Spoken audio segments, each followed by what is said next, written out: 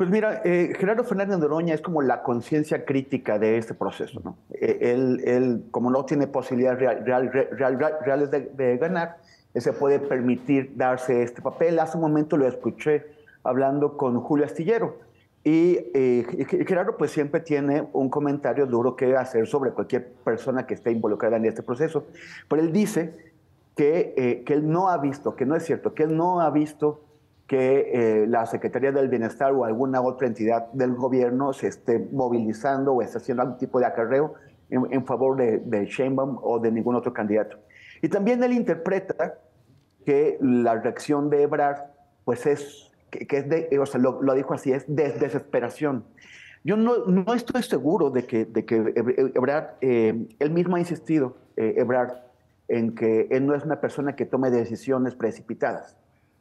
Y entonces la pregunta que nos tenemos que hacer es ¿cuál es el cálculo que está haciendo Ebrard? Porque él sabe que no va a tener la candidatura de la 4T. Entonces, en su cálculo existe la posibilidad de generar, por ejemplo, un escenario de tercios en el que un tercio esté con la 4T, un tercio con la oposición y él pueda abrirse camino en medio.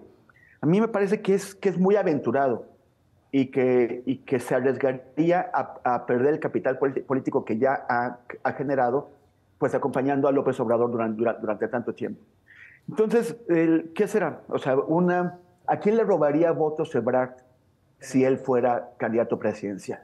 O sea, yo creo que sí, dentro de la 4T habría algunos votos que se irían para allá, o sea, se los quitaría a Sheinbaum, pero no creo que es suficientes como para que pueda representar un verdadero reto. Pero yo creo que más bien los votos se los robaría a la oposición, se los robaría a mucha gente que está descontenta con Morena, descontenta con López Obrador, pero que no se hace la idea de votar por el pasado, de votar por el PRI y por el PAN, o de votar por un partido de oportunistas. Bueno, todos son de partidos de oportunistas, pero uno especialmente marcado por eso, como es Movimiento Ciudadano.